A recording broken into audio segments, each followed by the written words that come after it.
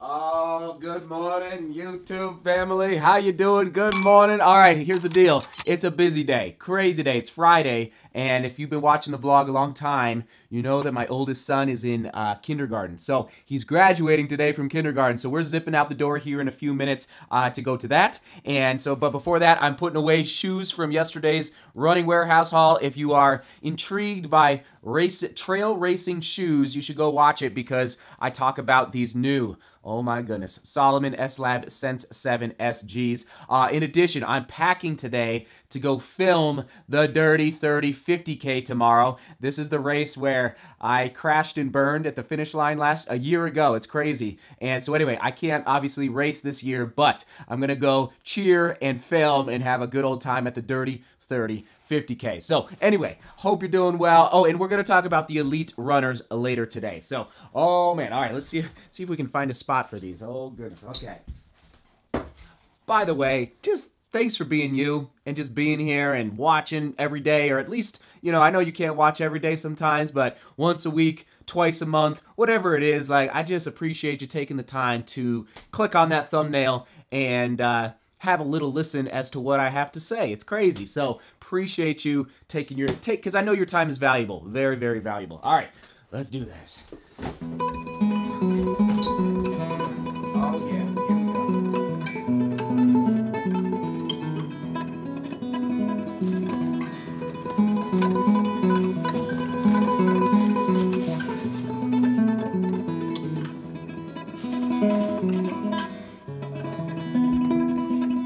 It's so cool. I'm starting to get different iterations back to back. So like the Speedcross 4, the Speedcross 5, someday the Speedcross 6. So I'm not going to throw away or give away a lot of running shoes in the future unless I just really don't need them or don't like them, and I don't plan to analyze them in the future. But imagine having the Salomon S-Lab Sense 6, 7, someday the 8, 9, 10, and maybe even I can find on eBay like the 5 and the 4. Anyway, I'd say it's really going to be important for analyzing these shoes down the road. Anyway, now I'm just geeking out. All right, come on.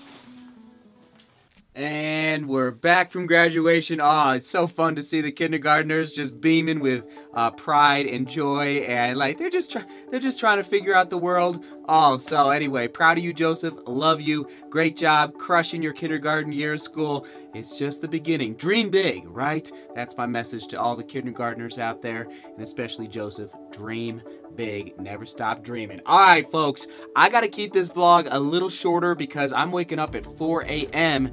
tomorrow, yes, to go film another race. And you can probably hear my voice. I'm a little, I don't know if it's allergies or head cold. Just took some ibuprofen and that seems to be helping. But anyways, we're going to keep this a little shorter. And here we go. Are you ready for this? Look at this. Oh my goodness. So I'm not saying this was the most legal purchase I ever made, but hold on. Where is it? Let me just find him here. I think it's in the back. Basically, this is a case with a bunch of my DVDs. You can see The Hobbit, Casino Royale, Catch Me If You Can, and okay, but let's go to the back where the good stuff is. Here we go. Oh, actually, someday I will show you this. This is a DVD, obviously, that I filmed, a little movie that I filmed for the CU Cross Country team in 2006 when we won the NCAA championship. I have never shown you footage from this, so I will show this to you someday. Today is not that day. Instead, we're going way further back into the archive. That is right. Oh my gosh, there's so many. Can you tell I've been making videos and films for since I was in middle school. It's destiny. destiny, right? You just got to find that passion in this world and run toward it with all your vigor, no matter the obstacles or challenges like an injury that might get in your way. All right, so here we go. In the back, 1 second. I'm almost there. There we go. Here are some of them. So basically, I purchased, this is before, oh, hold on. So I purchased in 2004, when I was a senior in high school, going into my freshman year of college. eBay was around, but guess what was not around? YouTube. That's right, YouTube launched in 2005, okay, 2005. In 2004, I bought like a dozen DVDs off of eBay. I'm not saying it was legal, but I bought them, and basically it's old archive footage. I think it was, I'm just gonna say it, I think it was somebody in the UK, and they shipped the DVDs over to me. I don't remember exactly how much I paid, but I think it was well over $150.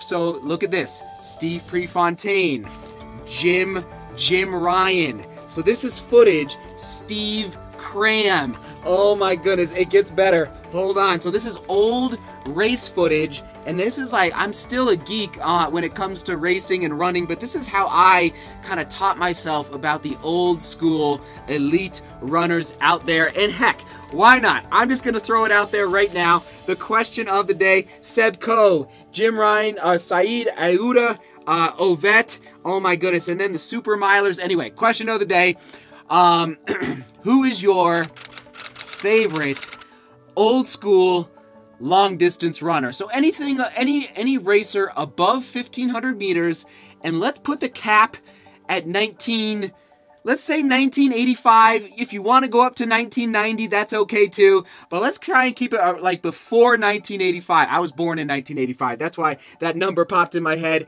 Anyone before then, who's your favorite elite distance runner of the 50s, the 60s? You could go even further back if you want, but the 50s, 60s, 70s, 80s, that would be cool to hear. And okay, let's jump in. I'm gonna throw some DVDs into this computer, see if we can't watch just some of this old school footage, give you a little commentary, if you will. Oh man.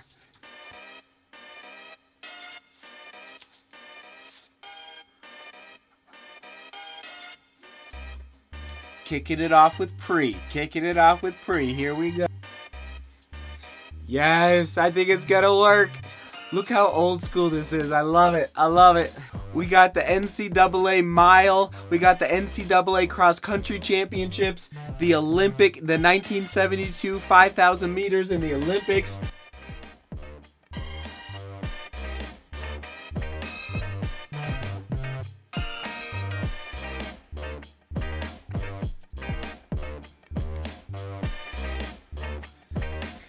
This is amazing.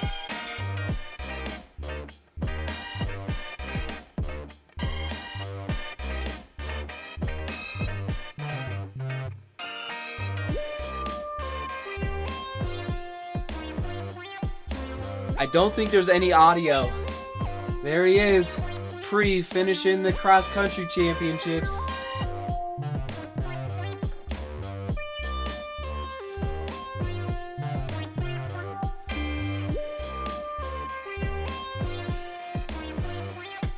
Again, I have no clue how I got a hold of this footage, but I've got it, and oh man.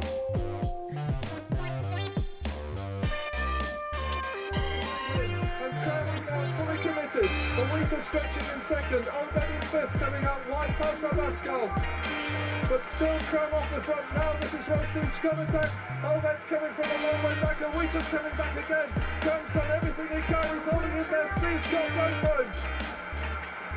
Cram gets first, Scott gets second, and Wheaton third, Ovet fourth. Then fifth place on Mudclaw. And what a way to run it. That man has done it. Alright, so these DVDs are so old, and I don't know exactly what the file format is. The computer's having a tough time at reading the files, so I have a DVD player, so we will fire these up again very soon. Watch some of these old school races, the 1980 Olympics with Seb Coe. Gosh, all of these great, just great historical running races with great runners. And I don't know. If I had to choose one, I would put Jim Ryan. I got to do a little more research and thinking, but Jim Ryan just breaking 4 minutes, the first American, that was pretty special back in the 60s. So he and I grew up watching a documentary on Jim Ryan, so he's kind of got a close connection to my running heart. So, but I'll be curious to hear your answers to the question of the day. And if you were born after 1995, who knows? Maybe you cannot answer this question of the day, and that's okay too. We're talking old school runners. Can't wait to hear your answers. And keyword, I almost forgot, eBay. That's right, eBay. Thank you, eBay. Anyway. Can't believe I got these. And now YouTube, oh my goodness, it's just crazy. It's crazy. All right, seek beauty, work hard, and love each other.